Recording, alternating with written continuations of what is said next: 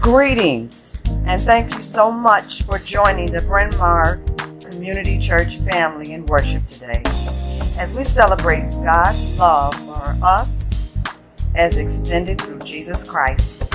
We hope your participation in this service will lift you up and encourage you and inspire you as we follow the path of Jesus Christ. May God continue to bless you mightily.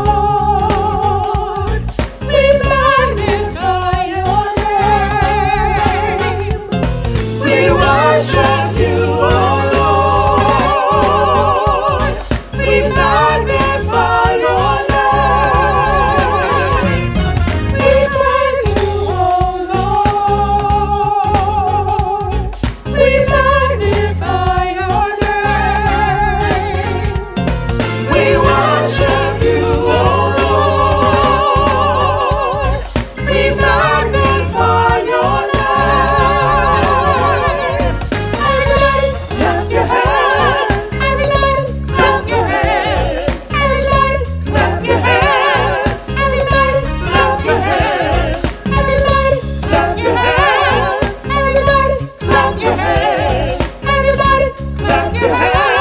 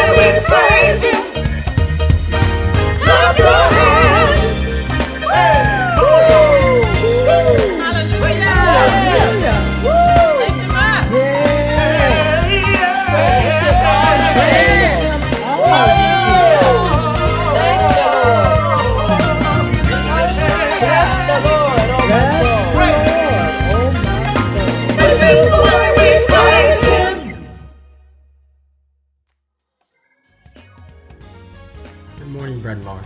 This is your call to worship. Make a joyful noise to the Lord. All the earth, serve the Lord with gladness. Come into his presence with singing. Know that the Lord, he is God. It is he who made us, and we are his. We are his people, and the sheep of his pasture. Enter his gates with thanksgiving, and his courts with praise. Give thanks to him, bless his name. The Lord is good, his steadfast love endures forever, and his faithfulness to all generations.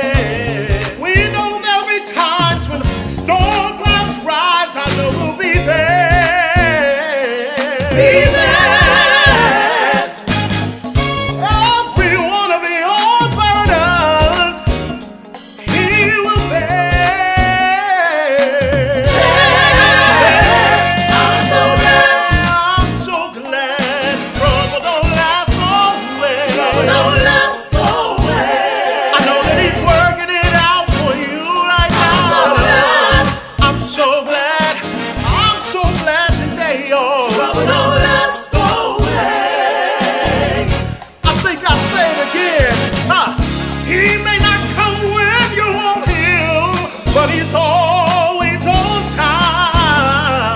On time. In my time of trouble, I know that He is a friend of mine.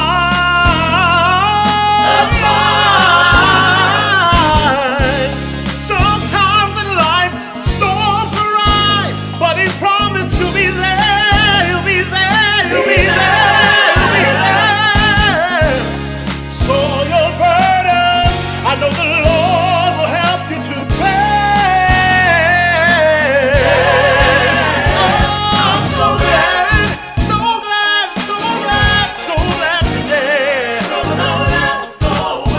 Hey, even if I can't see my way right now, He's making a way. He's making a way for you and me. Oh, that's encouraging. We've been made. We've been made. Into life. But keep the faith going. It will be all right. We've been made. Endure for a little while. You just gotta hold on. Keep on. It will be all right. It's gonna be all right. It's gonna be all right. Woo!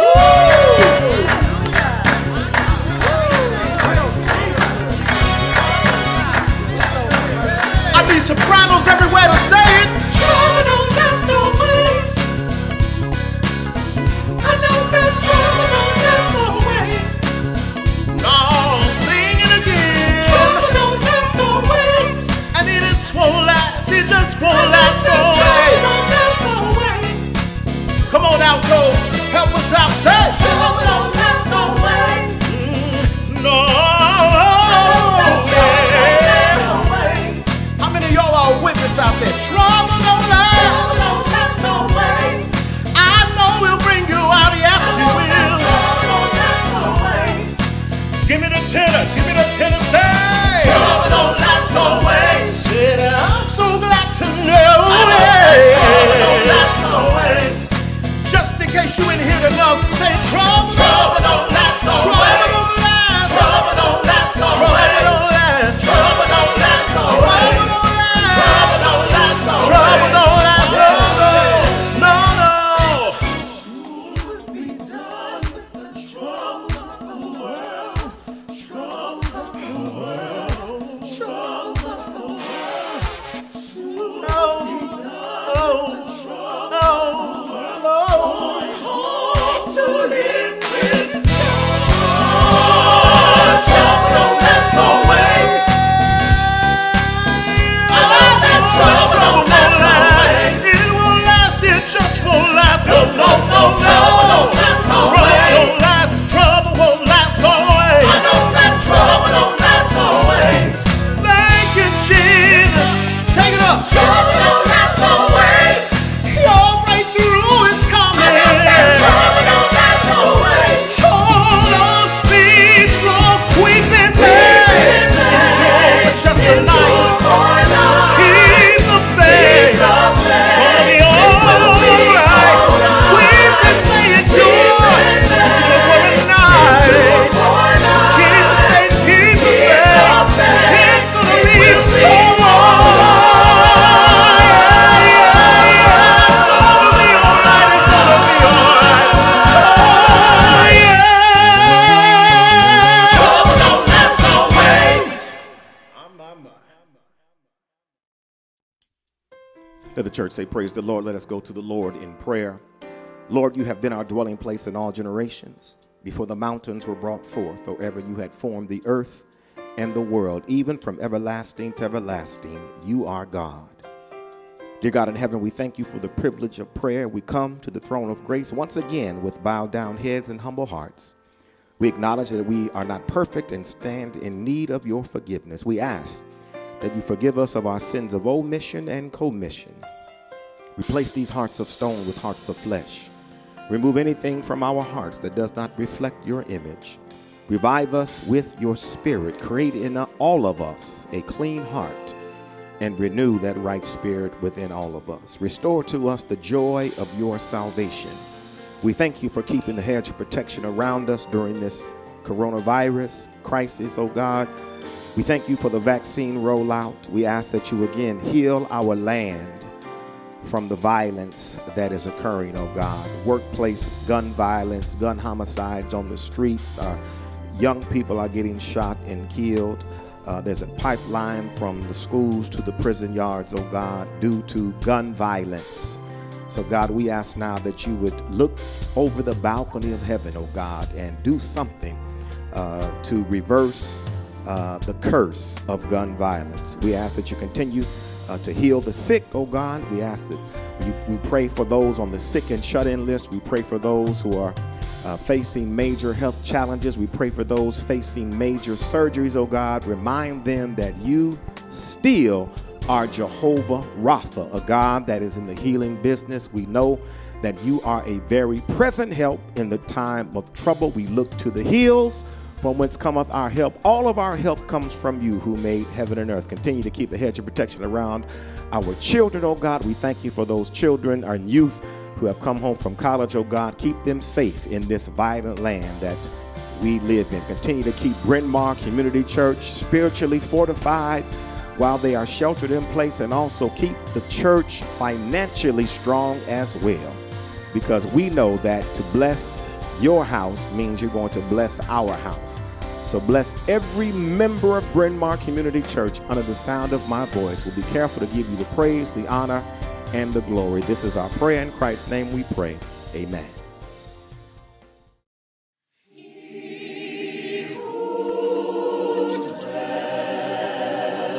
In the secret place of the Most High shall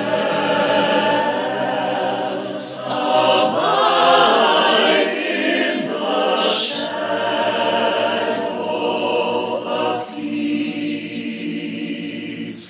Peace, my God, my refuge and my fortress. In Him will I ever trust.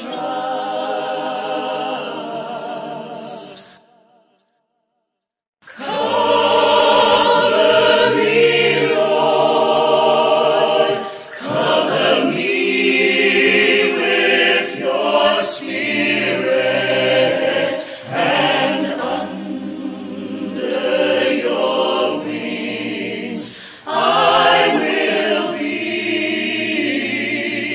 at rest. Cover me, Lord, cover me with your Spirit, and under your wings I will be at rest. Under your wings, under your wings, under your wings shall be. Under your wings, under your wings, under your wings I'll be at peace. Under your wings, under your wings I'll be at rest. I will be at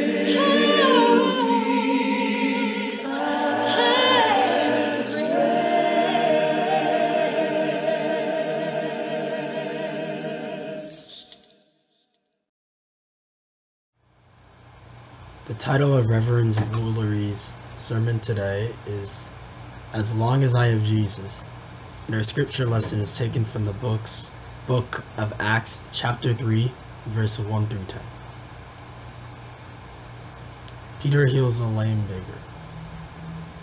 One day, Peter and John were going up to the temple at the time of prayer, at 3 in the afternoon.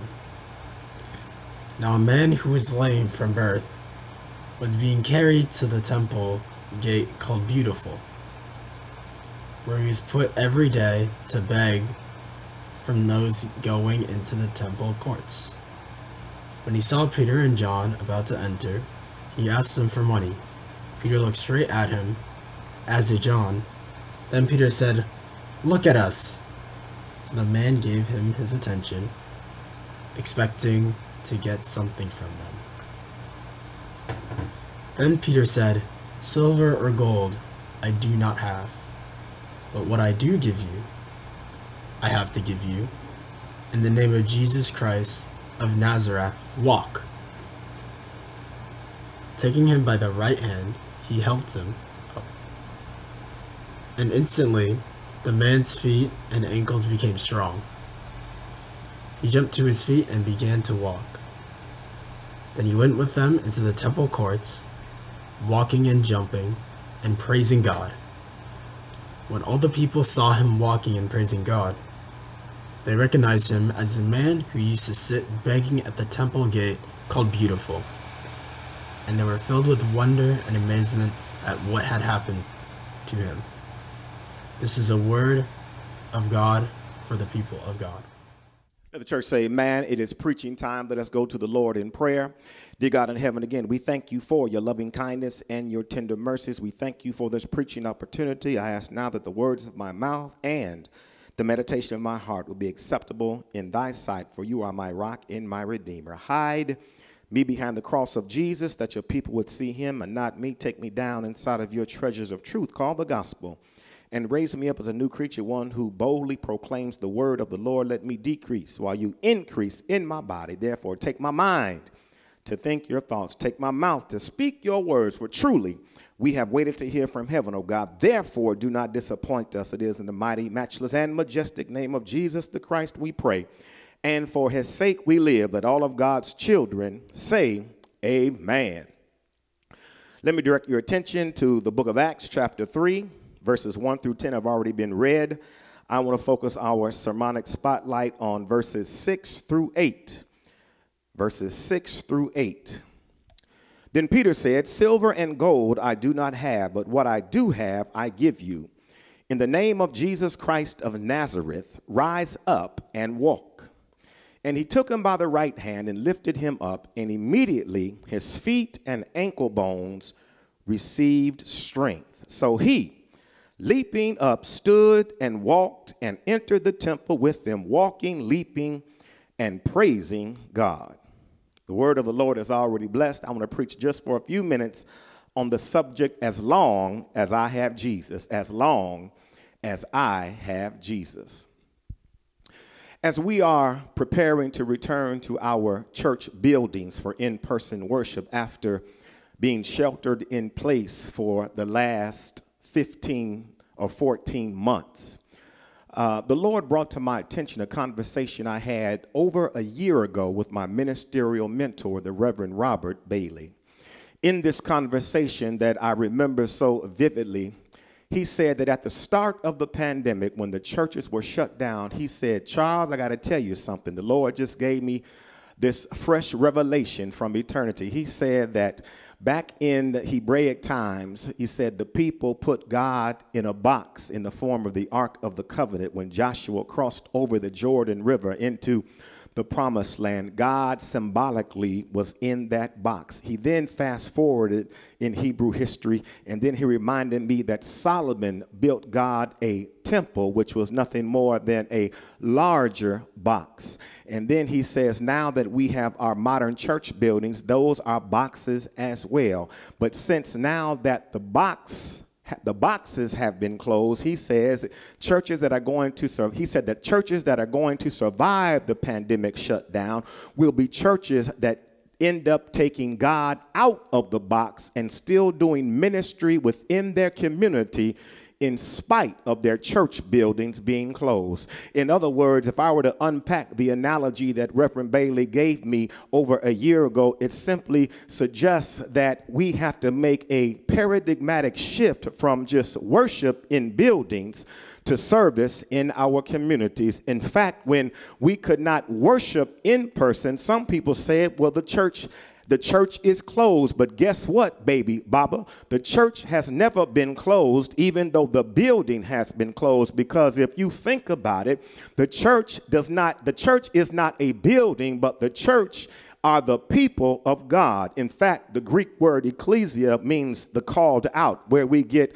the modern word church from. And so the church has never been bricks and mortar, but the church is the people called by God, anointed by God, and sanctified with God's Spirit. So even though we have been forced out of the church building for worship, the church work has never been closed down. In fact, the mission of the church still continues. Guess what that mission is, Bryn Mawr? The mission of the church is to still make disciples of Jesus Christ for the transformation of our world. Yes, Reverend Bailey was indeed right and still is right. We must make a paradigmatic shift from just worshiping and thinking that we're doing the Lord's will when we should be outside of these four walls of brick and mortar and be in our communities making a difference. We must be engaged in service even though the buildings are closed. That leads us to our text of transforming truth, because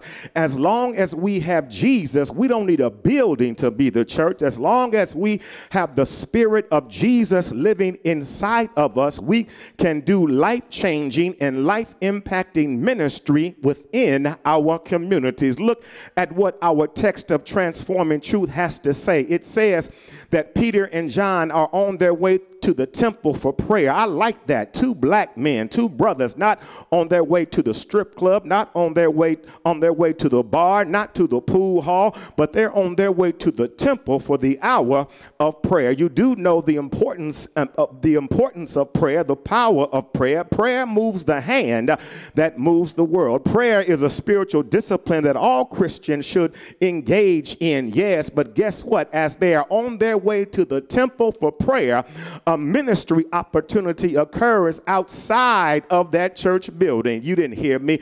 They encounter a lame man who was begging. That was his profession. His handlers put him at the beautiful gate of the temple every day so he could make money, not just for himself, but also for his handlers. Here is this lame man begging. The text says he's been lame since birth, and Peter and John walk by him. All of a sudden, Peter looks at him using a sanctified imagination. The lame man looks at Peter as if Peter was going to give him some silver or some gold, but Peter says, hey, look at us. He says, silver and gold I do not have, but such as I have, I give it unto thee. In the name of Jesus Christ of Nazareth, rise up and walk. The text goes on to say that when Peter gave him his right hand, immediately the man took his hand, and his ankle bones and leg bones got strength, and the man was able to stand up on his own 2 feet. The text goes on to say that he was leaping and praising God, thanking God for healing him, because after all, he had been lame since birth, never knew the power or the euphoria that comes from being able to walk on your own 2 feet. But let me not get ahead of myself. Here it is, a ministry opportunity, not inside of the church building, but outside of the church building. Peter says to him, there's some things that money cannot buy. In fact, he tells the lame man, money won't help you in this situation. Can I hang out there for just a minute? Many times we think money is the answer to all of our problems. We think if we had more money, our lives would be better. That's not so. Look at the two most richest people on the planet, the Bezos family, the Bezos couple. They got a divorce.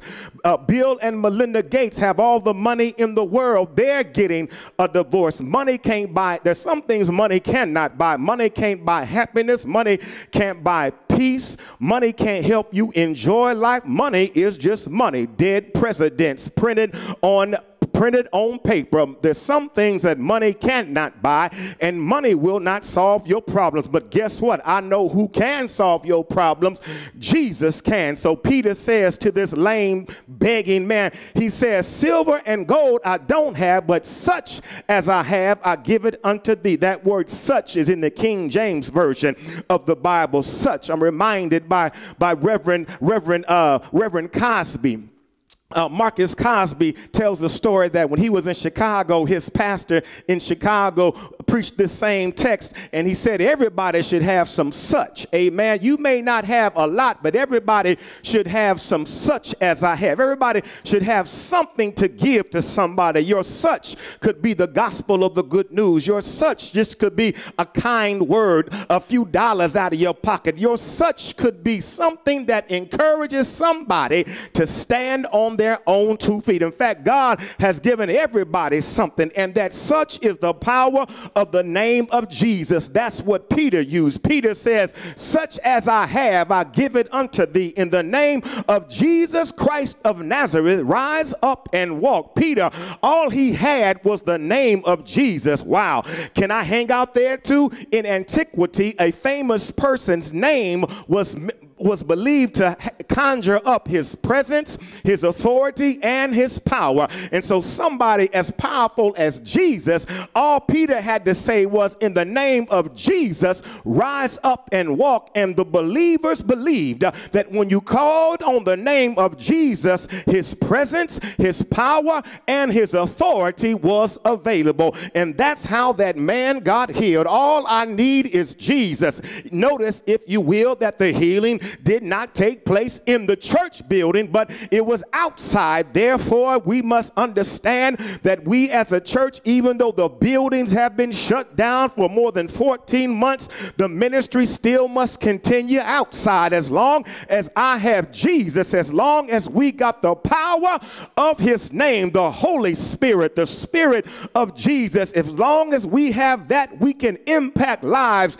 just like we did before the pandemic shut down the church. In fact, look, if you will, again, this miracle occurred outside. And if you think about it, as Christians, which means to be one with Christ, most of Jesus's miracles were performed not inside, but outside the church and outside of the synagogue. Where was he when Jesus fed 5,000 with the lad's lunch? He was outside. Where was he when he healed the man who was paralyzed for 38 years? He was outside. Where was he when he told Lazarus, Lazarus, rise up and come forth?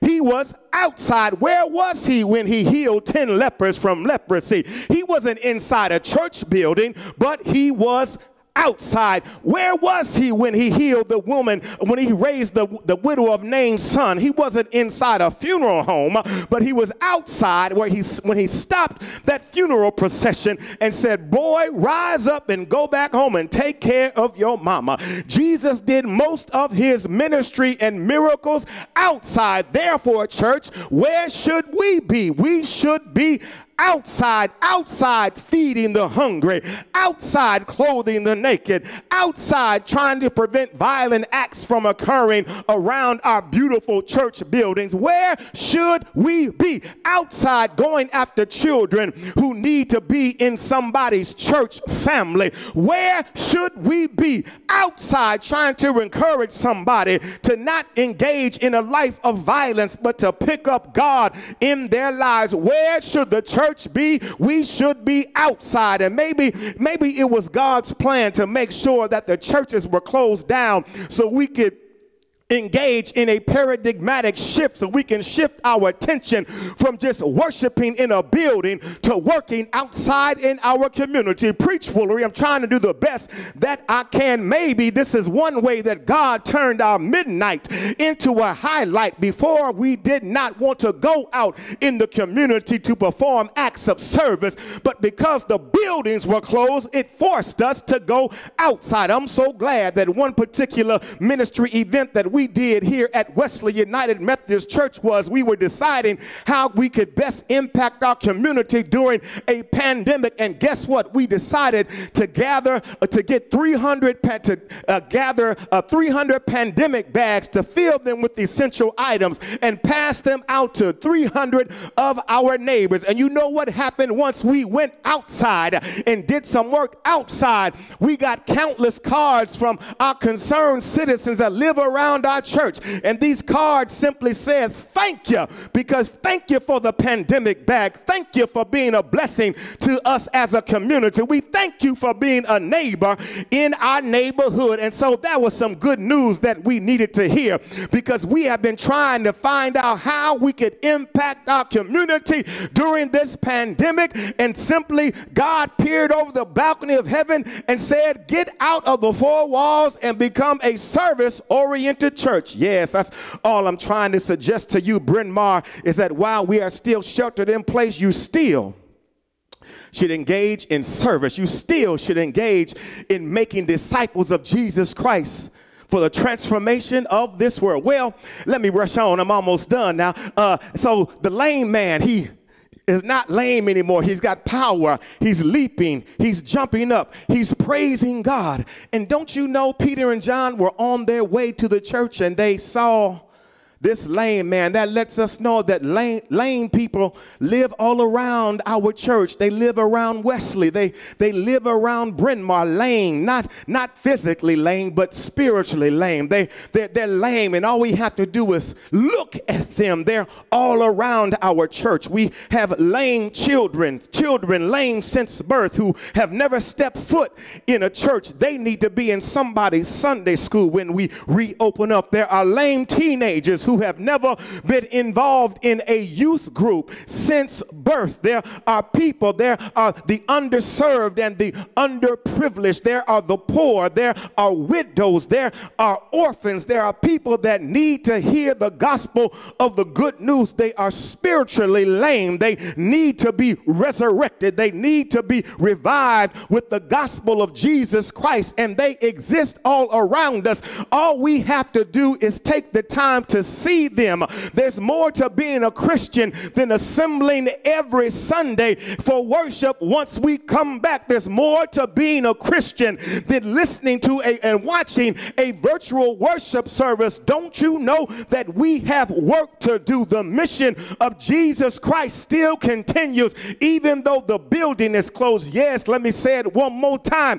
We've got to make a paradigmatic shift from just worship to works to become a service-oriented congregation, my own congregation, and even Bryn Mawr, because the text says that before they got to the church, they healed that man. There was a ministry opportunity. All I'm suggesting to you, Bryn Mawr, is to check out the ministry opportunities that exist around your beautiful church and decide to make a difference, because you got power as long as you have Jesus. As long as you got the Spirit of Jesus on your side, you've got power.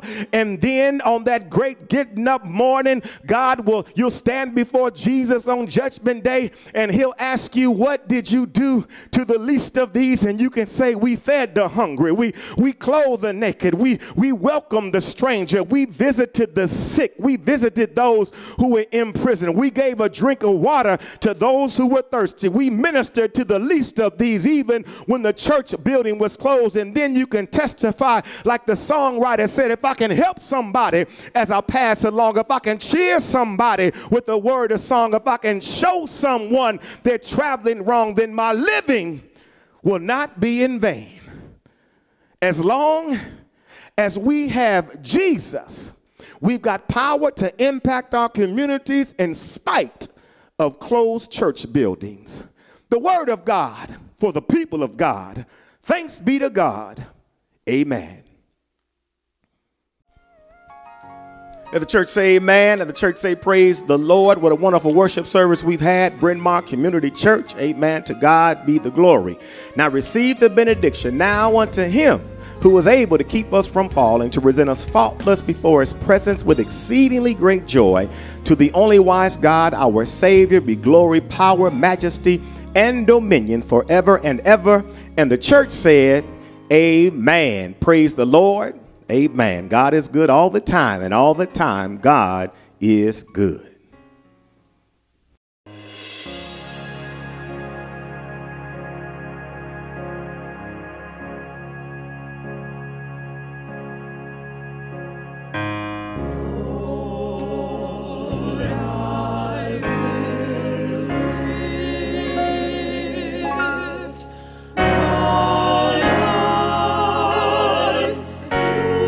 To